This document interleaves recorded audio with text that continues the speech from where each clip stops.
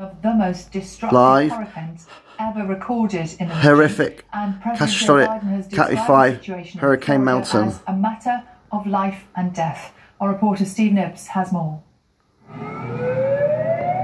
An evacuation siren on the USA. of Reddington Shores in Florida. Debris is Weather. Still piled up after storm UK. Helene 2 weeks ago, and now 24. people are being told they have to leave again.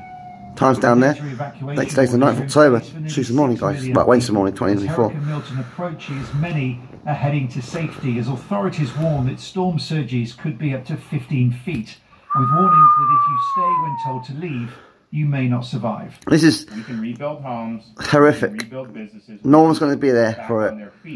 No one's staying there this time. It's not Hurricane Helene. It's not Hurricane Helene. It's a monster hurricane.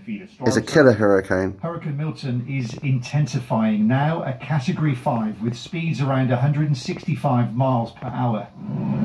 It might be 185 miles per hour by the time it hits the west coast of Florida. Hurricane hunters flew through it yesterday and felt its power. Too powerful for them. This is mad. This is mad. On the ground, residents are doing what they can to protect their properties before they leave. But there's real fear here. Apprehensive, really anxious. We have 2 young kids. There won't be anything left. There won't be anything left standing. It's got tornadoes, F3s, F4 tornadoes in it. The front of it. Over 50 counties are now under a state of emergency, but not everyone is deciding to flee. What fools. 4 5-gallon cans. Tommy Hall and his family live near Venice Beach, and they've chosen to weather the incoming storm. We got gas, food, 2 generators, portable air conditioners to push around to warm the room, so I think we might do okay. You'll be dead, mate. I'll be buried. You'll be buried in the cemetery tomorrow, or in a few days' time. It has dropped 50 millibars in 10 hours.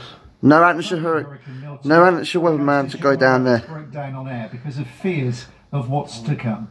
Everything that's going on really does affect you emotionally. Of course it does. It's going to destroy everything you take for granted.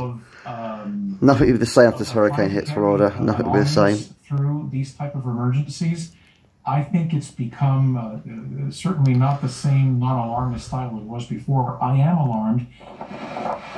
Milton's strength has already brought flooding along the Mexican coast and downed power lines. It's worse than Hurricane Katrina. But the US is bracing itself for much worse, with officials saying that Milton has the potential to be one of the most destructive hurricanes on record. Well, I predicted it earlier this year, guys. 1st of March 2024. No joke. It's on my YouTube. Let's have a look in a little more detail. I predicted Category 5, Category 6 hurricane. Course of today. Well, I'm the best weatherman in the universe. No joke. Where warm waters in the sea have helped it become a dangerous Category 5 storm. It's expected to make landfall in the next 24 hours, and so far Milton has already reached a maximum wind speed of 165 miles an hour. It's brushed past Mexico, where it caused coastal flooding, and the intensity of the storm can be seen in these pictures from space. You can see the eye of the storm here as it heads towards the Florida peninsula. Our correspondent Gordon Carrera is in Tampa, one of the areas expected to be the worst affected. A lot of people would have been there. Notice it's taking the story away from Gordon sent us this Israel and Ukraine now. There's a sense of time running out ahead of Milton. I knew this would happen, guys. I did predict this. The streets in the city have been eerily quiet. That's left over from Hurricane Helene in the background there, guys, just to let you know. People who we have seen debris-wise, preparing their homes or their offices for the storm, boarding things up, maybe moving things around. I think one of the things that's quite shocking is just, as you can see around me, the devastation which is still here from Hurricane Helene, which hit 2 weeks ago. And there's an enormous amount of debris around, particularly where I am in Tampa. And the concern is that the massive surge which will come with Milton could lift up all this debris, move it around, cause even more damage. And the fear is that the surge with Milton could be 12 feet or perhaps even more high compared to about half that or less with Helene. So could be very significant indeed. There's a lot of work going on already to think about how the community will respond afterwards. But first of all, they've got to get through that storm which is now just really hours away from arriving here.